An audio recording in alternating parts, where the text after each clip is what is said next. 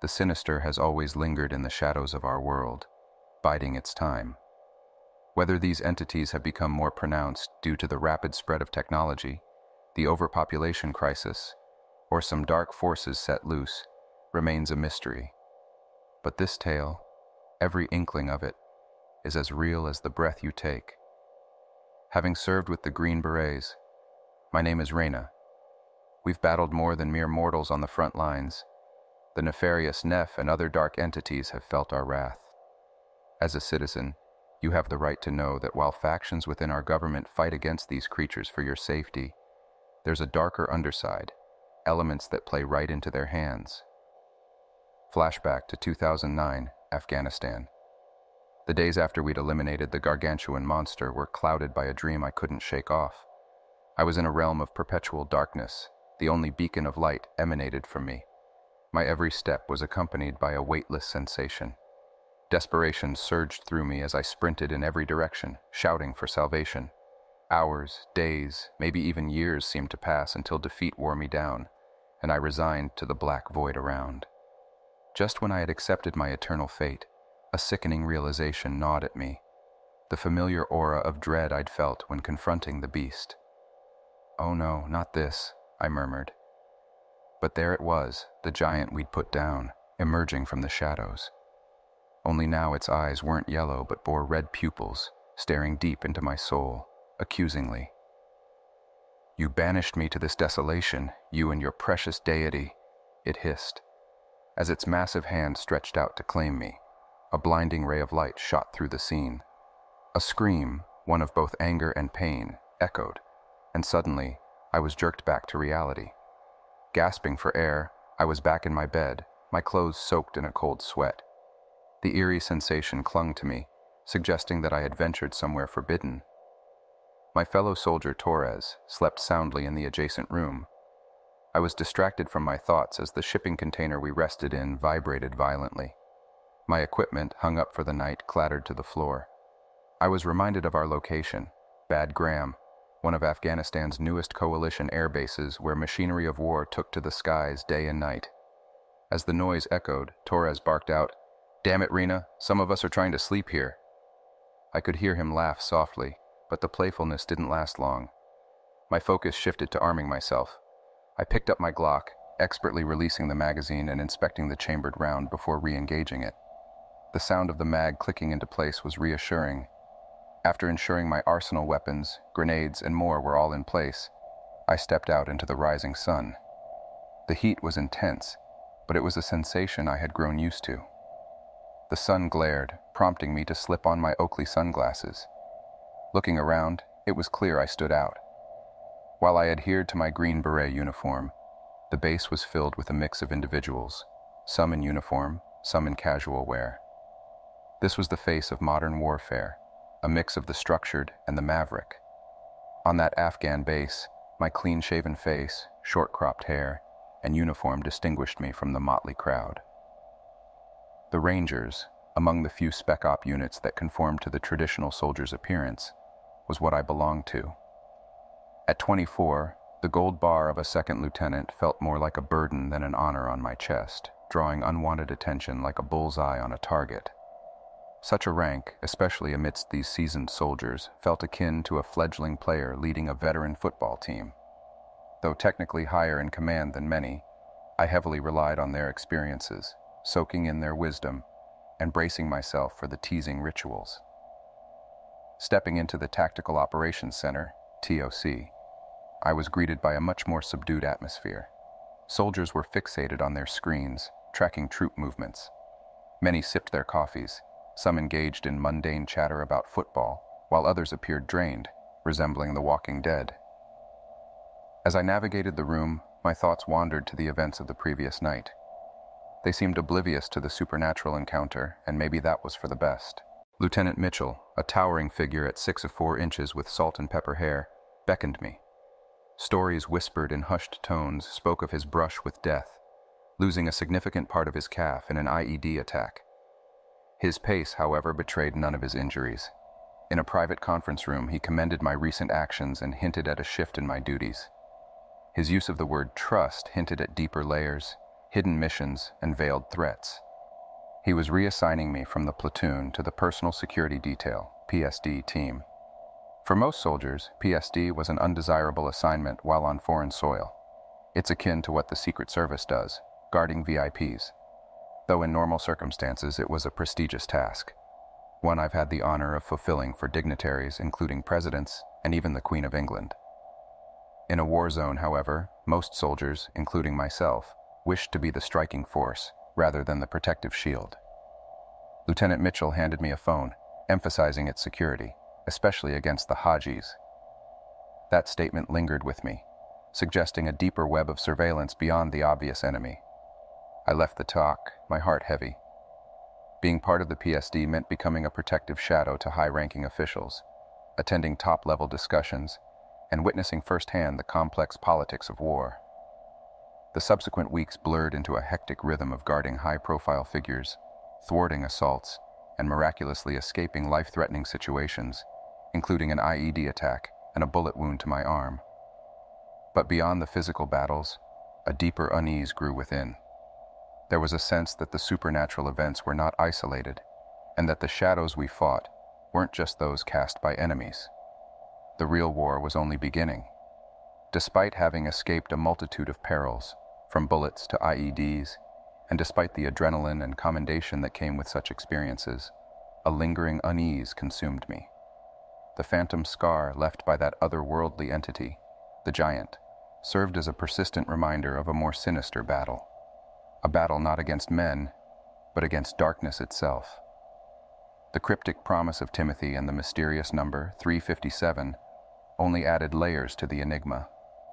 Days turned into a restless wait for answers that seemed ever elusive. This tranquility was shattered one day by an unexpected arrival. A trio of individuals, distinctly out of place, sauntered into my office. Two of them sported khakis, black polo shirts emblazoned with CBTI, and bore no resemblance to the rugged soldiers or seasoned spies I had come to recognize. Their civilian attire screamed non-combatant, but it was the third, Mike, who caught my attention. With a demeanor akin to everyone's affable uncle, he exuded an authenticity seldom seen in these parts. Introducing himself with a warm handshake and disarming smile, Mike's reference to my first name, Micah, a detail known to only a select few like Lieutenant Mitchell, raised my guard instantly. He spoke of a mission requiring our expertise and the collaboration of my fellow Green Beret Torres. His evasiveness when pressed for details felt oddly reminiscent of Timothy's earlier cryptic behavior. Yet, the aura around Mike was entirely different, genuine and almost endearing. His departure, punctuated by a nerdy fist bump, was as surprising as his entrance, leaving behind more questions than answers. The two CBTI representatives, despite their corporate appearance, briefed us about deploying orbs across Afghanistan, devices showcasing some novel technology. As much as I prodded, the specifics of this technology remained shrouded in secrecy. Once they left, Torres and I exchanged puzzled glances. He shed light on their true identity: CIA contractors. Often hired from tech and engineering giants, these individuals worked on innovative projects for the agency. It was no secret within the special ops community that our relationship with the CIA was, at best, strained. While we shared a common goal of safeguarding the nation, the methodologies and ethos diverged sharply. We, the Green Berets and our Spec Ops brethren, took pride in operating within the shadows, acting as silent guardians. In contrast, the murky waters of intelligence sometimes meant misdirection and secrecy, even from allies. This often left one side wanting, usually us, considering the intel mismatch. The CIA's reluctance to divulge the giant's existence, and now this ambiguous mission, only intensified my skepticism. Our dedication to the nation was unwavering, but the convolution of the missions and the secrets maintained by the intelligence community often felt like a gulf between our respective agencies. As the sun dipped below the horizon, casting long shadows over the Afghan terrain, I realized that our next mission might not just test our physical prowess, but challenge the very essence of our trust and loyalty. In the ever-changing theater of war, allegiances are everything. An unspoken understanding was that one must be vigilant, not just about the explicit threats from insurgents, but also from the secretive nature of our own allied agencies. So, when Mitchell spoke of Mike with an unexpected trust, it was perplexing. To say a CIA operative was one of the good guys defied the established understanding, sowing the seeds of doubt. How were we to differentiate between those truly on our side and those with ulterior motives? As the evening hues painted the Afghan skyline, I made my way to the helipad. My apprehension grew as I recognized the familiar hum of the helicopter. It belonged to the elite 160th, the same one that rescued us post our encounter with the giant. A nod from the pilot only deepened the mystery, and I wondered how deep this rabbit hole went. Being in the Black Hawk was an unparalleled experience. Every rise, every turn, every tilt sent a rush of adrenaline through the veins. As Torres and I absorbed the scene below, Mike's voice sliced through the roar of the rotors, directing us to a cave. With military precision, we disembarked, taking positions while engineers set a robot to work. The strange orbs it carried had us puzzled, but our questions were met with silence. This enigmatic mission repeated night after night. 12-hour shifts that saw us hovering over Afghanistan, releasing orbs and watching the robot delve into caves. The repetitive nature, coupled with the secrecy surrounding our task, frustrated Torres and me. We questioned our role, longing for clarity amid the mysterious operations. However, it was the moments post-mission that held a certain charm. Mike and I, two soldiers from different worlds, found solace in the simple act of sharing cigars. Underneath the Afghan stars, he spoke of his family, of his reasons for joining the CIA, and intriguingly, of revealing the truth, always emphasizing the capital T. There was a sincerity in his voice, a desire to protect that I found relatable. Yet, it was his intimate knowledge of my past that both startled and intrigued me. As we shared stories of our faith and youth, I pondered on the depth of his knowledge. How did he know of my private Christian high school in Nebraska, or of my athletic pursuits? Our debates about faith and Christianity only further highlighted the duality of our relationship. A CIA operative and a Green Beret, finding common ground in shared beliefs, yet separated by the inherent nature of our roles. The crucifix Mike constantly fidgeted with, the rosary beads that seemed to calm his nerves, hinted at a deeper turmoil. It was evident that Mike bore his own scars, perhaps not from physical battles, but from internal conflicts. The crucifix, symbolic of faith and protection, felt like a shield against an ever-looming darkness, a force we were yet to face. In the complex maze of emotions that war brings, Mike gradually transformed from an enigma to a familiar presence. It was in those fleeting moments of solace between our intense missions that I began to see him less as a mysterious CIA operative and more as a guiding figure, much like a protective uncle. Every conversation, always laden with respect and insight, felt like navigating a treasure map with missing pieces. There were times when Mike's eyes would convey something deeper, something more profound about our mission. Yet each time he would stop short, as if battling with himself on whether to share it. One such night, after yet another intensive operation, Mike beckoned me over under the moonlit Afghan sky. A solemn stillness had settled over the COP, disrupted only by the occasional footsteps of the watchful soldiers. I felt a strange unease as Mike scanned me with an odd wand, reminiscent of airport security. My sense of discomfort only heightened as he led me beyond the perimeter, a decision that felt borderline reckless given our location. The next moments felt surreal. Mike, with the grace of an artist unveiling a masterpiece, activated the very orbs we had been scattering across Afghanistan. Before my eyes, they illuminated, navigating autonomously into a nearby cavern. With a simple nod, Mike invited me to witness the magic unfolding on his laptop. The cavern's interior, captured with unparalleled detail, danced before my eyes. I was staring at a 360-degree panoramic view, so detailed that even minuscule insects caught mid-flight were visible. The realization hit me hard. We had been meticulously mapping Afghanistan's caves. "This is a game changer," I whispered, thinking of the strategic advantages such intricate knowledge would provide against adversaries like Al-Qaeda and the Taliban. But Mike, with that enigmatic smile of his, raised his hand and whispered, "Think bigger." His cryptic response left a myriad of questions unanswered, but time was not on our side, and we returned to camp, leaving the mysteries of the night behind. The subsequent morning marked yet another twist in our Afghan odyssey. Mike, Torres, and I embarked on a journey to a remote village, guided by the local Kiwis. The village, a quaint collection of mud-bricked homes, held an aura of age-old secrets. An elderly Afghan, with wisdom etched on his face, welcomed Mike like an old friend. After customary greetings and indulging in traditional Afghan delicacies, the real purpose of our visit became clear. "This village elder," Mike began, translating the man's words, "is a trusted confidant and my guide to the mysteries of Afghanistan. He was the one who introduced me to the legends of the giants when I was younger, much like your age now." Listening with bated breath, we were ushered into a world of age-old folklore. The elder recounted tales of the feared beast, a creature that held villages captive under its terrifying shadow. Stories of these creatures were not just tales to scare children, but were rooted in very real experiences.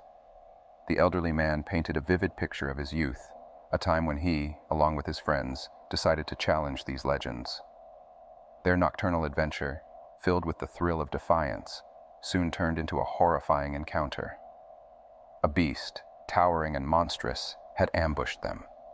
The chilling tale of how it brutally ended the life of one of his friends, the sound of bones breaking and the terror it evoked, was enough to send shivers down our spines. As the elder's haunting tale concluded, the weight of Mike's earlier statement, "Think bigger," bore down on me with a newfound clarity. The vast mapped caves, the legends of the giants, our role as Green Berets, it was all intertwined in a narrative far grander than I had ever imagined. Reeling from the weight of the elder's chilling narrative, I was trying to process the intertwined legacy of local myths, war-torn realities, and the depth of our commitment as Green Berets. The elder recounted the moments following the beast's brutal assault, describing its gaze upon him. Disturbingly, it uttered a language unfamiliar to him, but shockingly, the only word he could discern was my name. The sheer audacity of the creature to obliterate one friend and savor another, all while maintaining eye contact, was a profound reflection of its malevolent nature. The elder's tears flowed freely, and his pain felt palpable. But in the shadow of this tragedy was a sliver of redemption, symbolized by Mike's past intervention. Mike, alongside his fellow Americans, had faced the beast, ultimately vanquishing it. With its demise, a semblance of peace returned to the village, and the elder, once tormented by nightmarish memories, found solace. Expressing gratitude for the meal and the tales shared, we exchanged gifts, reasserting the bond formed in the crucible of adversity. Mike, through a heartfelt embrace, used the Pashto term for friend when addressing the elder, signaling the depth of their bond. As we left, my mind raced with thoughts of giant yellow eyes, symbols of terror that had gripped innocent villagers. The new dawn heralded unexpected developments. Mike, his demeanor profoundly serious yet reassuring, revealed our mission's conclusion. He praised both Torres and me for our dedication, entrusting me with an item discreetly tucked into my uniform pocket. Alluding to a new mission, Mike hinted that someone named Michelin was expecting us. Before I could probe further, Mike, with a characteristic grin, offered a playful fist bump and disappeared into the distance. Soon after, we embarked on a flight through Afghanistan's rugged terrains. The landscape, with its snow-capped peaks and jagged mountains, seemed eerily unfamiliar, despite our recent explorations. The Black Hawk executed a sharp maneuver, descending into a concealed cop. This outpost, hidden between formidable mountain peaks, remained elusive even to someone well acquainted with Afghan terrains like myself. Its strategic positioning was perplexing. Nestled at the base of a concealed pass and encircled by sheer cliffs, it seemed vulnerable. Only a handful of daredevil pilots would dare approach such a precarious landing spot. The low-ground location made it susceptible to ambushes. My war instincts were buzzing with alertness. Upon disembarking, I was met with an unexpectedly warm welcome from Timothy, who seemed out of character with his broad grin. The sense of peculiarity grew as we approached the Tactical Operations Center, TOC. Although it appeared typical, with its array of screens and personnel engrossed in radio chatter, a pair of heavily armed team guys, alert and poised, stood guard. Timothy, sensing our curiosity, remarked, We're among friends here. And with that, he initiated a mechanism that caused the shelving unit to shift, revealing something concealed, something that promised more mysteries to unravel. The unmistakable sound of sliding metal broke the room's tense ambiance. As the large shelf receded, an intricate staircase unveiled itself. Timothy, with a jesting tone laced with intrigue, quipped, "Hope you've steeled yourself for what's to come," accompanying it with a mischievous grin. The gravity of our surroundings wasn't lost on me, yet his humor was oddly comforting. With a decisive nod, he gestured for us to follow him down into the depths below. At the base of this clandestine stairwell stood an unassuming door. Timothy's rhythmic knock, a sequence of 3 distinct taps, seemed to serve as a coded invitation. Upon receiving an affirmation from the other side, we stepped into a vast conference room, its ambiance exuding an intense aura of secrecy. Dominating the room was a massive table, surrounded by various personnel engrossed in their discussions. Mitchell, a figure of authority I had heard much about, presided at the helm, orchestrating an intelligence briefing via a projector screen. Recognizable faces like Captain Brown mingled with new ones, a confluence of elite forces from around the globe. I noted representatives from the CIA, Britain's SAS, Australia's SAS, Canada's JTF-2, and even an Israeli commando who I'd later come to know had served in the elite Sayeret Matkal unit. A singular Afghan commando sat there too, a symbol of our alliances and the trust we'd fostered. The room's walls were veritable tapestries of information. Multiple screens flashed with data, while corkboards bore witness to a myriad of creatures and maps. Among the plethora of information, one creature stood out, the giant we had encountered, now labeled as a Nephilim. The mere sight of it sent chills down my spine, but that was just the tip of the iceberg. Other, more sinister entities filled the spaces, from beings that resembled the myths of angels and Greek deities, to those marked as watchers and fallen angels. Each image seemed to carry with it centuries of lore and intrigue. Torres, ever the picture of confidence, winked at me, making his way to an empty seat, clearly indicating I was to follow suit. Mitchell addressed him with a familiarity that spoke of past encounters. "Welcome back, Torres." Then his gaze shifted to me, sizing me up momentarily before breaking into a welcoming nod. "You've stepped into the realm of Task Force Titan. Our trust in you is absolute. So tell me," he began, his voice resolute and challenging, "are you ready to confront and vanquish the tangible embodiments of malevolence itself?" The room's air grew thick with anticipation, awaiting my response.